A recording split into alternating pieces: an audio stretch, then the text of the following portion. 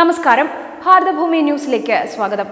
ഇന്ത്യയുടെ വിഭജനം ഏറ്റവും വലിയ അബദ്ധമായിരുന്നുവെന്ന് കേന്ദ്രമന്ത്രി ജിതേന്ദ്ര സിംഗ്. കശ്മീർ വിഷയത്തിൽ പാകിസ്ഥാൻ നടത്തുന്നത് നാണം കെട്ട നടപടിയാണെന്നും ഇനി അവരുമായി ഒരു ചർച്ചയ്ക്കും ഇന്ത്യ തയ്യാറല്ല എന്നും കേന്ദ്രമന്ത്രി വ്യക്തമാക്കി. ഡൽഹിയിൽ നടക്കുന്ന വിശ്വ ഹിന്ദു പരിഷത്തിന്റെ പരിപാടിയിൽ സംസാരിക്കുകയായിരുന്നു അദ്ദേഹം. 1947 ഇന്ത്യ വിഭജനത്തെ ഏറ്റവും കൂടുതൽ എതിർത്തത് മഹാത്മാഗാന്ധിയായിരുന്നു. വിഭജനം ആനമണ്ടത്തരമാണെന്നും വിഭജനം നടക്കേണ്ടി വന്നാൽ തന്റെ മൃതദേഹത്തിന് മുകളിൽ വെച്ചേ നടക്കൂ എന്നും ഗാന്ധിജി നിർബന്ധം പിടിച്ചിരുന്നു. വിഭജനത്തിൽ നിരാശനായാണ് രാജ്യം ആദ്യ സ്വാതന്ത്ര്യ ദിനം ആഘോഷിച്ച വേളയിൽ തന്നെ ഗാന്ധിജി ബംഗാളിലേക്ക് പോയതെന്നും ജിതേന്ദ്ര സിംഗ് പറയുന്നു.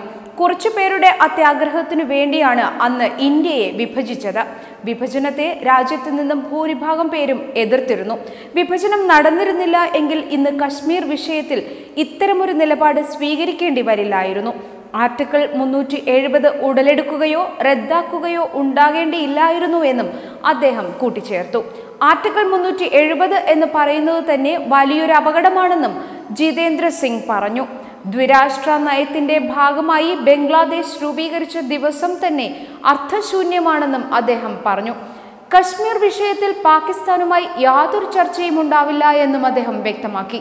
ഇന്ത്യക്കെതിരെ ഇമ്രാൻ ഉയർത്തിയ ആരോപണങ്ങൾക്ക് പിന്നാലെയാണ് ജിതേന്ദ്ര സിംഗ് മറുപടിയുമായി രംഗത്തെത്തിയത്.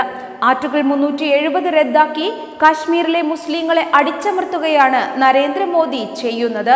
കശ്മീരിലെ നേതാക്കളെ തടഞ്ഞുവെക്കുന്നതിലൂടെ ലോകമെമ്പാടുമുള്ള മുസ്ലിങ്ങളെ ഇന്ത്യ തീവ്രവാദത്തിലേക്ക് നയിക്കുകയാണ് എന്നും പാക് പ്രധാനമന്ത്രി ആരോപിച്ചിരുന്നു.